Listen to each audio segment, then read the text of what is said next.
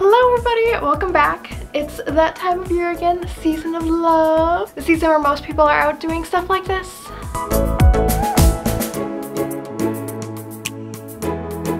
But then there's some of us who are at home doing this. So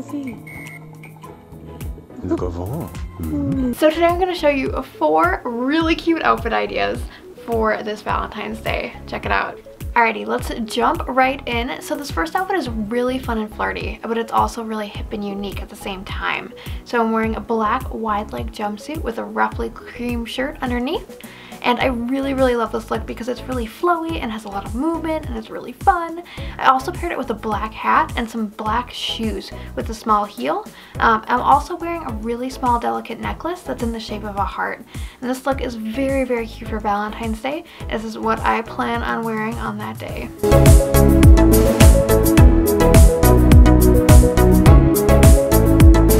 Next up, we have a more traditional Valentine's Day look. So this is a form-fitting pink dress with really fun ruffles on the sleeves, and it has an open back. It also has a really cute tie in the back that can either be knotted, as seen here, or tied in a little bow. I'm really bad at tying bows though.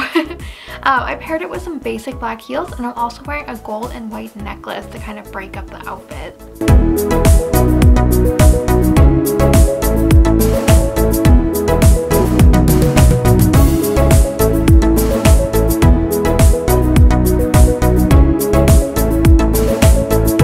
Next up, we have this really fun and funky dress that is black and has these red, white, and green flowers all over it.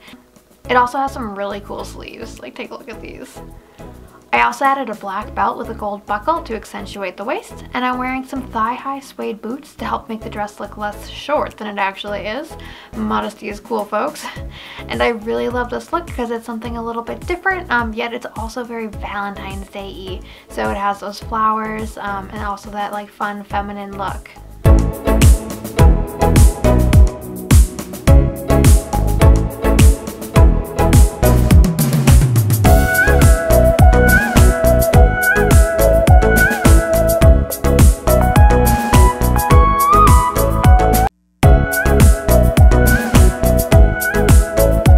Finally, we have another fun and flirty outfit, perfect for Valentine's Day.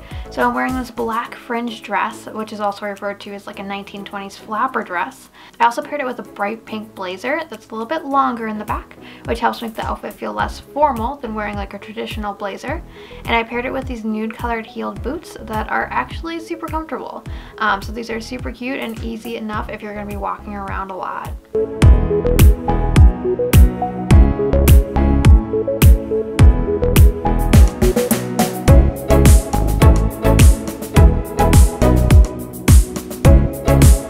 Thank you guys so much for watching. I hope you guys have a really amazing week and a happy Valentine's Day.